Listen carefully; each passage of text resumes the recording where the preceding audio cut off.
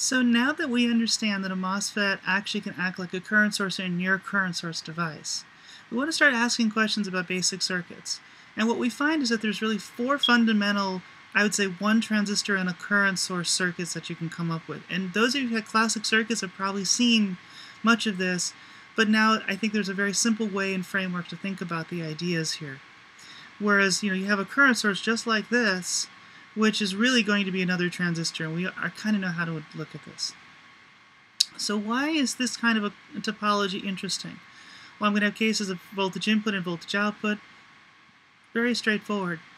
Now, remember in saturation, I'm just going to put over here, in saturation for an NFET, we kept everything in NFETs. It all works for PFETs just the same.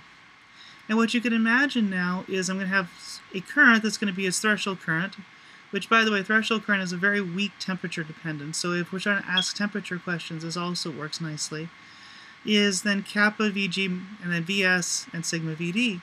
Well, if I constrain current, what am I doing? I'm effectively going to be making this fixed, which then means I can divide that by threshold current, take the log of that, which gives me a constant. It's not supposed to change. And what I'm saying is everything in this numerator, everything in this exponential just doesn't change. The sum of it doesn't change. You can divide out the UT and all the voltages change. This is actually really pretty amazing when you think about it, because what it says is that the sum of everything here has to be constant. And so if I look at the core circuits, it's actually pretty straightforward what's actually being done. Is to say, let me actually take one of the terminals, such as in the source follower, I'll actually make the drain voltage fixed, which means I make it basically fixed, which is then adds the constant, so it's basically 0. And I just see the change between the gate voltage and the source voltage. That equal to a constant, and just look at the change, and I get the gain falls out directly. It's linear. It's actually very easy to solve for as well. It's linear. It's also fairly insensitive to temperature. Fairly amazing concept when you look at this. I can do the same thing for all of these topologies, so let me walk through them carefully. When I look at a source follower, this is a classic case where you'd expect it to be low gain and non-inverting, and the gain I get is kappa here. Now, for those of you who've done classic circuits and think that gain should be 1, well, remember, this is typically assuming that they would assume that kappa existed equal to 1, and then I've got this magical VGS term. It's one of the first circuits that you see right off the bat that shows you that this is probably not the right kind of model to think about, and one of the places that gets you right from the very beginning. When I look at the common drain, this is now having an input into the gate voltage and looking at the drains, and this is where, remember, the drain has a much weaker effect due to its sigma, and so as a result I expect put the source voltage equal to 0, and I should expect to see something like kappa over sigma. But since there's a plus sign, to solve it, I actually get an inverting sign out of here. This is an inverting configuration. For those who've done even things like CMOS inverters, you probably recognize that there's an inversion there, and this is very useful for a wide range of circuits, particularly even digital logic. This is the kind of same approach you get. I also get two different cases of common gate circuits, one of which is the input goes in the source, and the output is the drain. And again, that would mean this is being held fixed, so it's just these two terms. Not surprisingly, again, it's 1 over sigma. Again, a nice high gain configuration, something we will see used a number of places. One of the classic places people talk about it is in a cascode, where I can get a good high gain behavior between here to here. But I can also take the reverse case, which is also related in cascode circuits.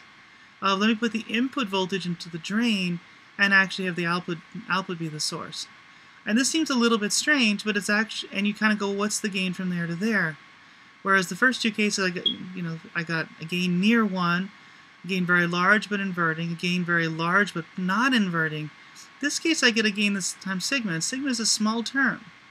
So now what it means is if I make a large change in the input voltage, I get almost no change in the output voltage. Well, this is actually useful if I want to buffer this output voltage from the input voltage, and this is something we see when we build cascode circuits. It's probably the dominant way you think about it is how do I use the source of this transistor to fix a node. The other place you see this a lot is if you're talking about things like voltage references or say low dropout regulators.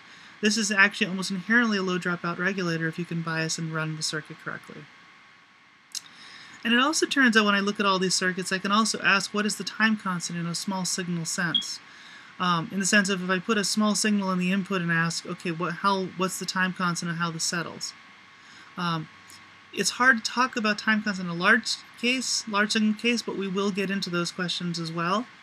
But this is how it would turn out. Again, you could actually directly compute this, and one is either whether it's I'm looking into a source of the transistor in this case, or in this case, or if I'm looking at the drain side, that would give me these two terms in terms of a just standard capacitance being hanging out on the load device. Now what's interesting is in many cases you can spend days, weeks, months of lecture going through each of these kinds of concepts in great depth. And people often do that. But what I also find amazing is most people don't actually look at the overall structure that actually makes this pretty easy to understand. And once you understand the fundamentals, you can now use these as framework circuits to kind of build up to more complex structures.